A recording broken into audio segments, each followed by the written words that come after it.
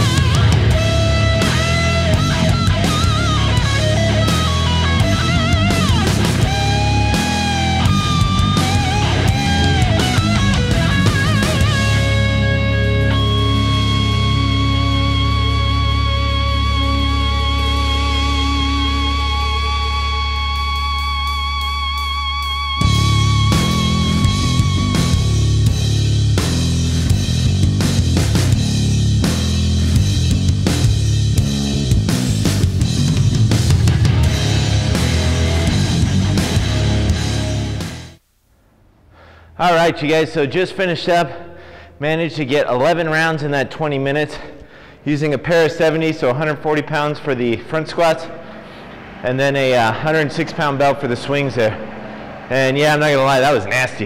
It really takes your breath out of you too. That's the hardest part, is recovering after the heavy swings and then trying to catch your breath so that way you can clamp down for the front squats. So it's good. Get a little cardio and some legs as well. All right, you guys, so I hope you enjoyed it. Make sure to hit the like button if you did. And if you didn't, hit the like button anyways. You know it's good for you. So, and also subscribe. That way you can work out with me 5 days a week. And we can enjoy the pain together. All right, you guys. So till next time, stay strong, my friends.